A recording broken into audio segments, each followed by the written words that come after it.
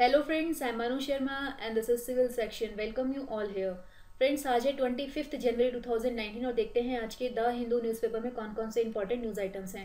तो सबसे पहले हम बात करेंगे पेज नंबर 1 की। पेज नंबर 1 पर जो न्यूज़ आई है उसके according justice Sikri also opts out of CBI chief appointment case. तो फ्रेंड्स, अगर आपको याद होगा तो हमने इस न्यूज़ को डिस्कस किया हुआ है। हमने क्या देखा था कि जो chief justice of India Ranjan Gogoi हैं वो पहले ही इस सीबीआई चीफ अपॉइंटमेंट केस से पुल आउट कर चुके हैं, ये कहते हुए कि 24 जनवरी को हाई पावर कमेटी की मीटिंग है और वो उस मीटिंग का हिस्सा होंगे, इसीलिए वो इस केस को नहीं सुन सकते हैं। तो उन्होंने इस केस को ट्रांसफर कर दिया था जस्टिस ए के सीकरी की बेंच को। लेकिन अभी जस्टिस ए के सीकरी ने भी इस केस से पुल आउट करने की बात की है। उन्होंने ऐसा क्यों कहा है? तो अगर आपको फ्रेंड्स याद होगा, हमने डिस्कस किया था जस्टिस ए के सीकरी कौन है। तो फ्रेंड्स, जस्टिस ए के सीकरी उस हाई पावर कमेटी के पार्ट थे जब सीबीआई डायरेक्टर आलोक वर्मा को हटाया जा रहा था। तो क्योंकि इन्होंने ऐसा बोला है कि क्योंकि वो उस कमेटी के पार्ट थे और अगर वो इस केस को हियर करेंगे तो उनके ऊपर पक्षपात के आरोप लग सकते हैं, क्योंकि ये केस कहीं ना कहीं उसी से जुड़ा हुआ है। क्योंकि यहाँ पर क्या बात की गई है इस केस के अंदर? इस केस में बात की गई है कि जो अभी interim CBI director M Nageshwar Rao हैं, इनका अपॉइंटमेंट इलीगल है। तो उस टाइम पर क्या हुआ था, जस्टिस ए के सीकरी ने हाई पावर कमेटी की मीटिंग में आलोक वर्मा के अगेंस्ट में वोट किया था और उसके बाद में उनको रिमूव कर दिया गया था आलोक वर्मा को, और फिर से एम नागेश्वर राव को इंटरिम सीबीआई डायरेक्टर बना दिया गया था। तो क्योंकि ऐसा इनको ऐसा लगता है कि अगर ये इस केस को हियर करेंगे तो इनके ऊपर पक्षपात के आरोप लगने लगेंगे और इसीलिए वो इस केस से पुल आउट कर रहे हैं। और उन्होंने ये कहा है कि ये जो केस है अब वो दूसरी बेंच के सामने रखा जाएगा 25 जनवरी को। तो फ्रेंड्स, अगर आपको इस न्यूज़ की और भी डिटेल चाहिए तो हम आपको उन वीडियोस का लिंक डिस्क्रिप्शन बॉक्स में दे देंगे, क्योंकि हम इस न्यूज़ को ऑलमोस्ट डेली डिस्कस कर रहे हैं और इसमें डीप में जानने के लिए कुछ भी नहीं बचा है, राइट।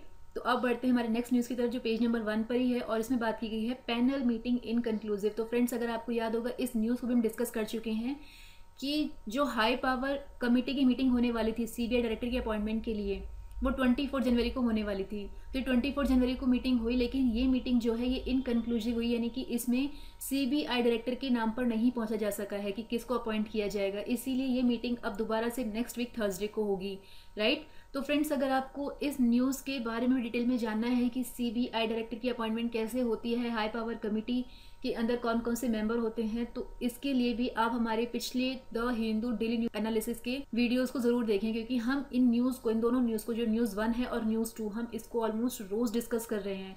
ओके, तो उन वीडियोस का लिंक हम आपको डिस्क्रिप्शन बॉक्स में दे देंगे। और अभी हम बढ़ते हैं हमारे नेक्स्ट न्यूज़ की तरफ जो पेज नंबर 1 पर ही है और इसमें बात की गई है final NRC list must be out by July 31। Supreme court, यानी सुप्रीम कोर्ट ने एनआरसी लिस्ट की डेडलाइन तय कर दी है और वो डेडलाइन है जुलाई 31, 2019।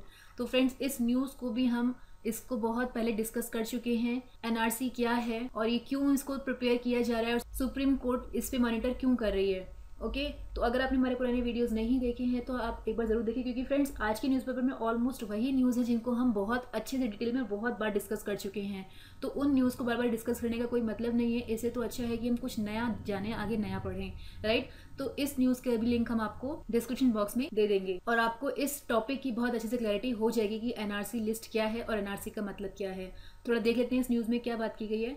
तो फ्रेंड्स, सुप्रीम कोर्ट ने थर्सडे को जो आसाम में एनआरसी की लिस्ट प्रिपेयर की जा रही है उसकी डेडलाइन तय कर दी है, वो है 31 जुलाई 2019। तो सुप्रीम कोर्ट ने क्या बोला है कि 31 जुलाई 2019 तक ये जो फाइनल लिस्ट है एनआरसी की, इसको पब्लिश कर दिया जाना चाहिए। तो ये एनआरसी के जो स्टेट कोऑर्डिनेटर हैं प्रतीक हजेला, उन्होंने स्पेशल बेंच को ये इन्फॉर्म किया है कि 31 दिसंबर 2018 तक लगभग 36.2 लाख पीपल ने दोबारा से क्लेम किया है एनआरसी लिस्ट में शामिल होने के लिए, और इसके अलावा 2 लाख लोगों के ऑब्जेक्शंस भी आए हैं। और इस 2 लाख लोग हैं, ये उन 40 लाख पीपल का पार्ट हैं जिनको फाइनल ड्राफ्ट जो पब्लिश हुआ था 30 जुलाई 2018 को, उससे एक्सक्लूड कर दिया गया था। उनमें से 2 लाख पीपल जो हैं इन्होंने ऑब्जेक्शन इस पर उठाया है। जो वेरिफिकेशन की पब्लिक हियरिंग होगी, जो 36.2 लाख लोगों ने अप्लाई किया है, री अप्लाई किया है, तो ये जो वेरिफिकेशन की हियरिंग होगी ये फरवरी 15 से स्टार्ट की जाएगी, ऐसा बताया है स्टेट कोऑर्डिनेटर प्रतीक हजेला ने। और ऐसा माना जा रहा है कि ये जो हियरिंग होगी लगभग 100 डेज की होगी, यानी कि लगभग 30 जून तक ये चलेगी। और इसमें इस दौरान बीच में लोकसभा के इलेक्शन भी आएंगे और उस दौरान भी ये चलती रहनी चाहिए, ऐसा बोला है सुप्रीम कोर्ट ने। सुप्रीम कोर्ट ने ये कहा है कि लोकसभा के इलेक्शन की वजह से एनआरसी की लिस्ट पर कोई असर नहीं पड़ना चाहिए, ये साथ साथ चलना चाहिए। तो कोर्ट ने ऑर्डर दिया है कि इसके ऊपर रिपोर्ट 7 डेज के अंदर अंदर दी जाए और इस केस की हियरिंग को 5 फरवरी के लिए पोस्ट कर दिया है। ओके, अब बढ़ते हमारे नेक्स्ट न्यूज़ की तरफ, जो पेज नंबर 1 पर ही है और इसमें बात की गई है try form on rolling out new DTH tariff from February 1। तो फ्रेंड्स, जो ट्राई है, ट्राई मतलब telecom regulatory authority of India, इसके जो चेयरमैन है RS शर्मा, उन्होंने थर्सडे को ये बात बोली है कि जो सर्विस प्रोवाइडर्स हैं उनको सब्सक्राइबर को सारे ऑप्शन देने होंगे कि किस चैनल के लिए कितना रेट लिया जा रहा है, और ये विद इन अ वीक होगा ये चीज, यानी कि एक हफ्ते के अंदर अंदर वो ऐसा करेंगे। तो फ्रेंड्स, मिस्टर शर्मा ने ये स्ट्रेस आउट किया है कि जो न्यू रेगुलेशंस अभी ट्राई ने बनाए हैं उसके अकॉर्डिंग ये मैंडेटरी कर दिया गया है कि जो सर्विस प्रोवाइडर हैं वो क्या करेंगे, उनको कस्टमर्स को हर एक चैनल का रेट बताना पड़ेगा कि हर एक चैनल का प्राइस कितना है, और ये कस्टमर के ऊपर छोड़ना पड़ेगा कि वो क्या चीज़ लेना चाह रहे हैं, कौन सा चैनल देखना चाह रहे हैं। तो फ्रेंड्स, अभी थर्सडे को क्या हुआ है, ट्राई ने डीटीएच ऑपरेटर जो टाटा स्काई है उसको शो कॉज नोटिस इशू किया है। और ये क्यों किया गया है, क्योंकि ऐसा उनके पास में बहुत सारे एप्लीकेशंस आ रहे थे कि वो कस्टमर को प्रॉपर ऑप्शंस नहीं दे रहे हैं चैनल को चूज करने का। तो इसीलिए ट्राई ने डीटीएच ऑपरेटर टाटा स्काई को शो कॉज नोटिस इशू किया है, राइट। तो फ्रेंड्स, यहाँ पे हमारा कीवर्ड था ट्राई, तो थोड़ा देखते हैं ट्राई के बारे में कि ये क्या है। तो फ्रेंड्स, ट्राई की जो फुल फॉर्म है वो है telecom regulatory authority of India, और ये एक स्टैट्यूटरी बॉडी है, यानी इसको लॉ के अकॉर्डिंग बनाया गया है 1997 में, राइट। ये रेगुलेटर है टेलीकम्युनिकेशन सेक्टर, यानी कि जो हमारा टेलीकम्युनिकेशन सेक्टर है उसको रेगुलेट करने के लिए अथॉरिटी है, जिसको क्या बोलते हैं, इसको बोलते हैं हम लोग ट्राई या फिर telecom regulatory authority of India. इसके अंदर एक चेयर पर्सन होता है और इसमें 2 फुल टाइम मेंबर और 2 पार्ट टाइम मेंबर ज़्यादा नहीं हो सकते हैं। इसकी फॉर्मेशन हुई थी 20 Feb 1997 को, और इसको बनाया गया था पार्लियामेंट के एक्ट के अकॉर्डिंग। हमने देखा ना अभी कि स्टैट्यूटरी बॉडी है, मतलब इसको लॉ लाके बनाया गया है, यानी लॉ के थ्रू बनाया गया है। ओके, तो फ्रेंड्स, अभी जो करंट चेयरमैन है ट्राई के वो हैं राम सेवक शर्मा, यानी RS शर्मा। तो फ्रेंड्स, ट्राई का मिशन क्या है, ट्राई का मिशन ये है कि जो हमारा इंडियन टेलीकम्युनिकेशन सेक्टर है वो लीड रोल प्ले करे इमर्जिंग ग्लोबल इंफॉर्मेशन सोसाइटी में। इसीलिए उसकी जितनी भी नीड्स हैं, जितनी भी कंडीशन है, उनको नर्चर करना और उनको क्रिएट करना ये ट्राई का मिशन है। और इसके अलावा इसका एक और ऑब्जेक्टिव है, वो क्या है कि मार्केट में एक फेयर और ट्रांसपेरेंट एनवायरनमेंट प्रोवाइड करना, जिसकी वजह से फेयर कंपटीशन जो है वो प्रमोट किया जा सके। इसके अलावा ट्राई रेगुलरली ऑर्डर और डायरेक्शन इशू करता रहता है वेरियस सब्जेक्ट्स पर, कि जैसे कि tariff, interconnection, quality of service, DTH जिसको बोलते हैं डायरेक्ट टू होम सर्विसेज, या मोबाइल नंबर पोर्टेबिलिटी। तो इन सब के ऊपर लगातार वो ऑर्डर और डायरेक्शन इशू करता रहता है। ओके, तो फ्रेंड्स, आई होप आपको समझ आएगा अगर ट्राई किया है। अब बढ़ते हैं हमारे नेक्स्ट न्यूज़ की तरफ, जो पेज नंबर 1 पर ही है, और इसमें बात की गई है we want B bullet in to giving up EVMs, यानी ये बात बोली है चीफ इलेक्शन कमिश्नर ने कि वो ईवीएम को गिव अप नहीं करेंगे। तो फ्रेंड्स, ऐसा क्यों बोला है, अगर आपको याद होगा हमने कुछ दिन पहले इस न्यूज़ को डिस्कस किया था कि जो इलेक्शन कमीशन है उसने एक हैकर के अगेंस्ट कंप्लेंट फाइल करने का डिसाइड किया था। तो वो हैकर ने क्या क्लेम किया था, उस हैकर ने ये क्लेम किया था कि जो ईवीएम्स हैं उनको टेम्पर किया जा सकता है। इसके अलावा 2014 में भी ईवीएम को टेम्पर किया गया था, जिसकी वजह से बीजेपी गवर्नमेंट लोकसभा के इलेक्शन में जीत गई थी, लेकिन दिल्ली में नहीं जीत पाई थी क्योंकि ईवीएम टेम्परिंग को यहाँ पर रोक दिया गया था, पूरी तरीके से यहाँ पर ध्यान रखा गया था। तो इसीलिए जो बीजेपी गवर्नमेंट है वो दिल्ली में हार गई थी। तो इसीलिए इलेक्शन कमीशन ने बोला था कि वो अब इस हैकर के अगेंस्ट कंप्लेंट फाइल करेंगे, क्योंकि इससे कहीं ना कहीं जो डेमोक्रेसी है उसकी भावना एडवर्सली इफेक्ट हो रही है। और क्योंकि इलेक्शन कमीशन ने बहुत बार ओपन चैलेंज भी रखा है ईवीएम टेम्परिंग के लिए कि अगर कोई भी ईवीएम को टेम्पर कर सकता है तो वो करके दिखाए, लेकिन अभी तक ऐसा कुछ हो नहीं पाया है। और ये सब होने के बाद भी अगर लगातार इसके अगेंस्ट में बात की जा रही है तो वो ठीक नहीं है। तो फ्रेंड्स, इलेक्शन कमीशन ने ये बात बोली है कि कोई भी स्टेक होल्डर अपना फीडबैक देने के लिए फ्री है और क्रिटिसाइज करने के लिए भी फ्री है ओपनली, लेकिन इलेक्शन कमीशन ईवीएम को गिव अप नहीं करेगा और वापस बैलेट बॉक्स पर रिटर्न नहीं करेगा, यानी कि बैलेट बॉक्स वापस नहीं जाएंगे और इलेक्ट्रॉनिक वोटिंग मशीन ही, यानी जिसको हम ईवीएम बोलते हैं, वो कंटिन्यू रहेंगी। ऐसा कहना है chief election commissioner Sunil Arora का। ओके, उन्होंने बोला है कि जो ईवीएम है ये हाईली सिक्योर्ड कंडीशन में मैन्युफैक्चर की जाती हैं और यहाँ पर 2 पब्लिक सेक्टर अंडरटेकिंग हैं जो इस काम को करती हैं। तो यहाँ पर इसमें टेम्परिंग के तो कोई क्वेश्चन उठता ही नहीं, टेम्पर नहीं किया सकता ईवीएम को, ईवीएम पूरी तरीके से टेम्पर प्रूफ है। ओके, ये बात यहाँ पर कही गई है। अब बढ़ते हैं हमारे नेक्स्ट न्यूज़ की तरफ, जो पेज नंबर 9 पर है, और इसमें बात की गई है ISRO tested first success of 2019, यानी कि 2019 का इसरो का जो फर्स्ट मिशन था वो सक्सेसफुल हुआ है। तो फ्रेंड्स, हमने इस न्यूज़ को डिस्कस किया था कि ISRO military you satellite Microsat are को और दूसरी जो सैटेलाइट है जिसका नाम है कलम सेट, उसको PSLV C44 की हेल्प से ऑर्बिट में प्लेस करने वाला है, और अभी ये जो मिशन है ये सक्सेसफुल हो गया है। तो फ्रेंड्स, PSLV C44 क्या है? ये polar satellite launch vehicle C44 है। तो कल हमने जब इस न्यूज़ को डिस्कस किया था तो हमने बात की थी कि 2 सैटेलाइट को इसरो प्लेस करने वाला है ऑर्बिट में, लेकिन हमने उस टाइम पर गलती से कलम सेट की जगह पर दूसरे सैटेलाइट का नाम बोल देता PSLV C44। तो ये PSLV C44 नहीं है, एक्चुअली वो कलम सेट है। PSLV C44 polar satellite launch vehicle है, यानी कि इसकी हेल्प से ही इन दोनों सैटेलाइट को ऑर्बिट में प्लेस किया गया है। ओके, तो फ्रेंड्स, PSLV का जो मॉडिफाइड वर्जन है PSLV DL यानी dual strap on, slightly higher payload को कैरी कर सकता है, और ये फर्स्ट टाइम है कि किसी इंडियन सैटेलाइट को इसरो ने लो ऑर्बिट में प्लेस किया है, यानी कि अर्थ से कितनी दूरी पर थी? ये थी 274 किलोमीटर की दूरी पर। तो फ्रेंड्स, जो इसरो के चेयरमैन है K Sivan, उनका कहना ये है कि ISRO small satellite launch vehicle को भी डेवलप कर रहा है, और ये PSLV से थोड़ा छोटा होगा, और ये फर्स्ट SSLV लॉन्च होगा इसी साल में, राइट। तो फ्रेंड्स, इसरो क्या है इसको भी हमने बहुत डिटेल में जाना हुआ है कि इसरो क्या ऑर्गेनाइजेशन है, क्या काम करता है, कब स्टैब्लिश हुआ था। तो हम इस टॉपिक को बहुत अच्छे से डिस्कस कर चुके हैं। अगर आपने हमारे पुराने वीडियोस नहीं देखे हैं तो आप एक बार उनको जरूर देखें, क्योंकि हमने इसके बारे में भी डिटेल में बात की है। तो फ्रेंड्स, आज की जो न्यूज़ है न्यूज़पेपर में, उसमें ऑलमोस्ट न्यूज़ ऐसी हैं जिनको हमने डिटेल में पढ़ा हुआ है, डिस्कस किया हुआ है, तो उनके बारे में डीप में जाने के लिए भी कुछ भी नहीं बचा है।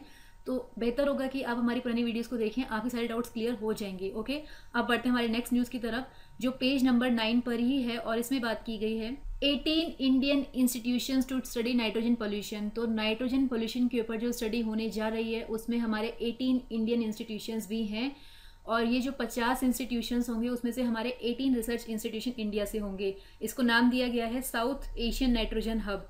तो फ्रेंड्स, यहाँ पर यूके और साउथ एशिया से लगभग 20 मिलियन यूरो सिक्योर किए गए हैं, यानी कि 200 करोड़ रुपीस, और इसमें ये असेस किया जाएगा कि जो नाइट्रोजन गैस है वो किस तरीके से पोल्यूशन करती है और इसकी क्वांटिटी क्या है साउथ एशिया में। तो ये जो नाइट्रोजन गैस है, जैसे आपको पता होगा, ये सबसे ज़्यादा है हमारे एटमॉस्फेयर में। तो फ्रेंड्स, पहले तो एटमॉस्फेयर क्या होता है? एटमॉस्फेयर क्या है? अगर ये हमारी अर्थ है तो अर्थ के आसपास एक एयर की ब्लैंकेट होती है, उसी को हम लोग बोलते हैं एटमॉस्फेयर। तो फ्रेंड्स, ये एयर क्या है? एयर क्या है? एयर मिक्सचर ऑफ गैसेस होता है, यानी बहुत सारी गैसेस का मिक्सचर होता है। तो उनकी डिफरेंट क्वांटिटी होती है, जैसे कि 78% इसमें नाइट्रोजन होती है, 21% इसमें ऑक्सीजन होती है, और 1% इसमें अदर गैसेस होती हैं, जैसे कि कार्बन डाइऑक्साइड, इथेन, मीथेन, एर्गॉन। तो ये सारी गैसेस इसके अंदर 1% में काउंट की जाती हैं। तो अभी हमने क्या देखा कि नाइट्रोजन सबसे ज़्यादा है एटमॉस्फेयर में।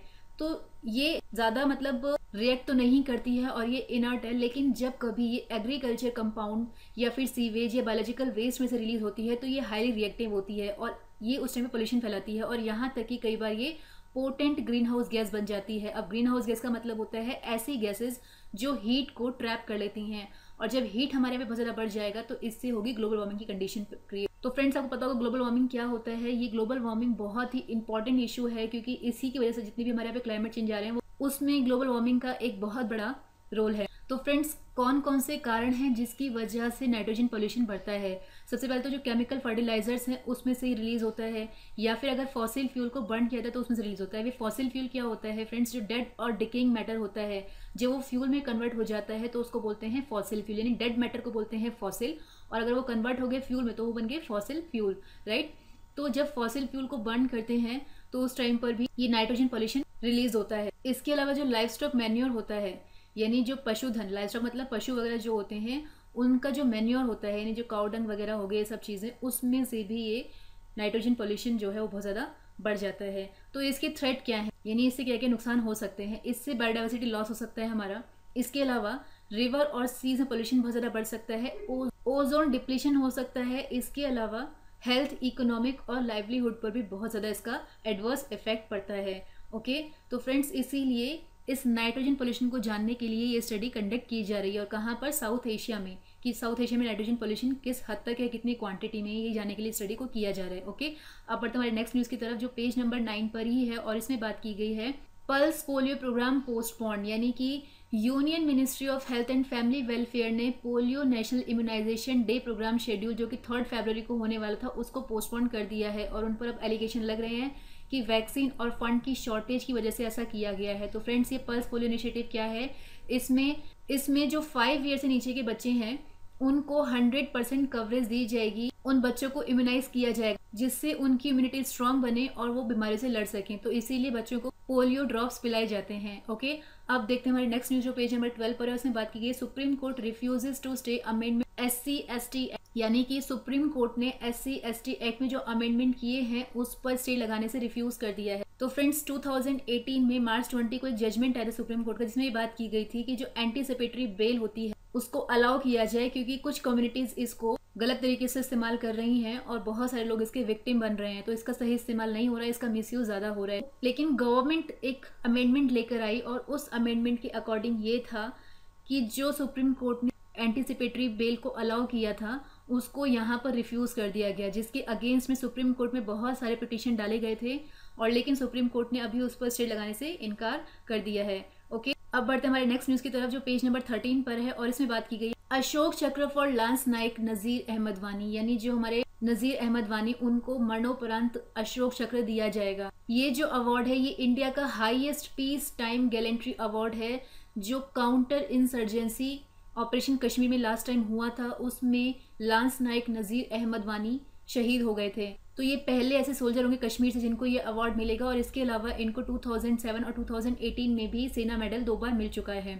तो अभी इनको अशोक चक्र दिया जाएगा मरणोपरांत, क्योंकि अशोक चक्र जो है वो पॉस्ट्यूमसली अवार्ड है, यानी कि मरणोपरांत ही इसको दिया जाता है। ओके, अब देखते हैं पेज नंबर 13 पर हमारी नेक्स्ट न्यूज जिसमें बात की गई है India south Africa to revise 22 year old strategic partnership, यानी कि इंडिया और south Africa 22 year strategic partnership को रिवाइज करेगा। तो फ्रेंड्स, आपको पता होगा कि जो रिपब्लिक डे है यानी 26 जनवरी को हमारे यहाँ पर जो चीफ गेस्ट होंगे वो साउथ अफ्रीका के साइरिल रामाफोसा होंगे। तो जब ये यहाँ पर आएंगे तो इनके साथ में जो 22 साल पहले स्ट्रेटेजिक पार्टनरशिप की गई थी उसको रिवाइज किया जाएगा। तो इसमें क्या क्या बात की जाएंगी? तो फ्रेंड्स, ये जो स्ट्रेटेजिक पार्टनरशिप है इंडिया और साउथ अफ्रीका के बीच में इसको रेड फोर्ट डिक्लेरेशन के नाम से जाना जाता है। ये मार्च 1997 में साइन किया गया था। तब के जो प्रेसिडेंट थे साउथ अफ्रीका के नेल्सन मंडेला और हमारे PM HD देवेगौड़ा के बीच में ये इस रेड फोर्ट डिक्लेरेशन को साइन किया गया था। एक ऑफिशियल के अकॉर्डिंग ये जो पार्टनरशिप है इसमें रिव्यू और अपडेट किया जाएगा 3 ईयर प्लान को, यानी कि इसमें क्या होगा, इसमें सिक्योरिटी कोऑपरेशन की बात होगी, इसमें ट्रेड और इन्वेस्टमेंट की बात की जाएगी, टूरिज्म की,